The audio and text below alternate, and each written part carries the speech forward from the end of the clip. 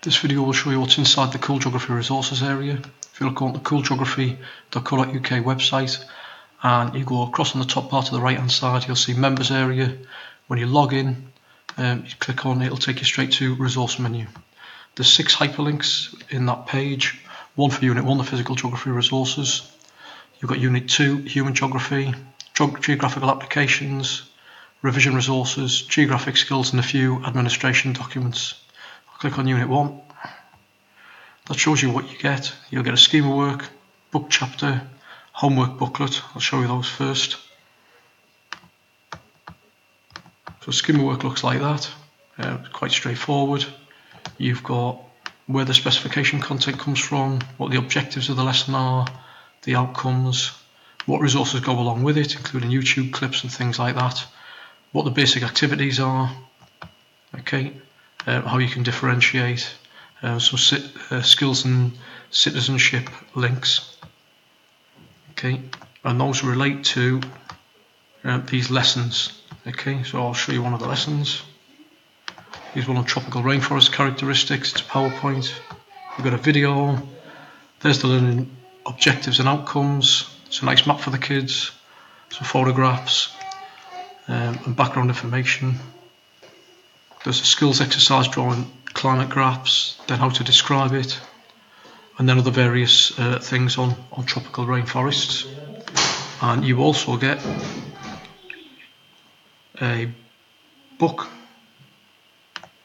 Okay, so this runs alongside it as well. This is the Living World book, and there's loads of background stuff. There's key terms as you'd expect in a conventional textbook, loads of resources, little activities and things like that. So there's a textbook that goes alongside it, and in addition to that you also get a homework booklet. There's a homework booklet. It's, most of the homeworks I score out of 10, and within that you've got built in, they're all built around revision of the topic, lots of skills, sort of exam based skills, mind maps, that sort of thing.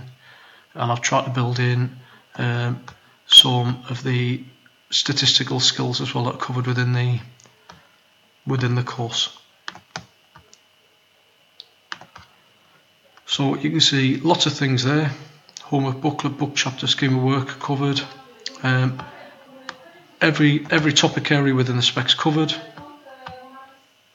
And you also get assessments. Now obviously they're not AQA official assessments, they're stuff I've put together, but again useful for topic tests and things like that. So I'll show you a quick assessment. Here's one for the Living World again. Lots of questions, similar sort of style to the AQA because I actually just copied their format. Lots of multiple choice ones, building towards those bigger questions towards the end. Explains for 6 marks. They discuss the impacts for 9 marks. So again, following the AQA pro forma as much as possible. So you've got resources on that. Living World there we've just been looking at.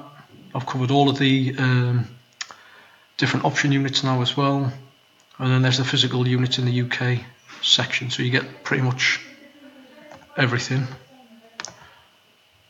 Go back. Unit 2 is exactly the same. It covers everything. Everything's covered now. All 3 units, plus all option units. And I've done revision resources as well. So as you can see, there's revision resources for every topic. I've done some concept maps.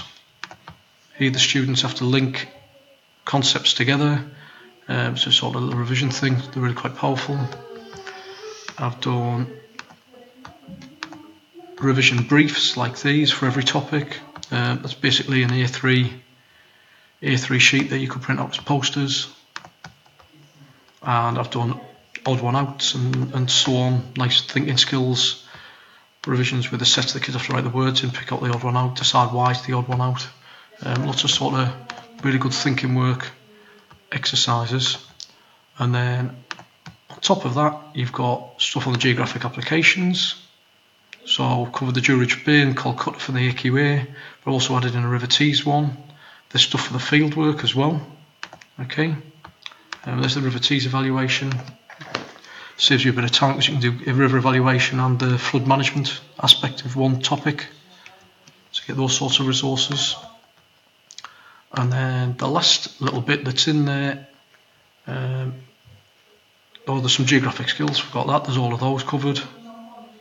Various different bits. So there's one an interquartile range exercise.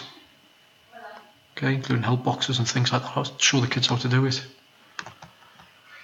And then the last area, I guess, is on the admin document, the student grade trackers and things like that. So that's what you get within the members area.